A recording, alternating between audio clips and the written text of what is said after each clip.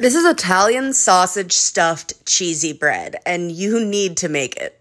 You're going to start with a loaf of good sourdough. I had this shipped in from San Francisco because, well, if you know, you know. You're going to slice it down the middle, then pick out some of the center part to kind of make a little bit of a boat.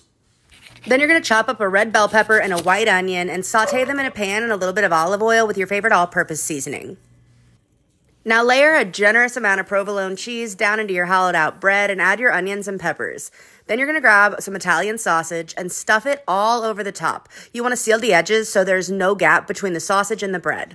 Then you can fire up the grill to 350 degrees. You're going to place your bread on the grill with the sausage side facing down and let it grill for about 20 minutes. Then give it a flip and cook it for another 10. Then you can pull it off, slice it up, and serve it alongside marinara for dipping.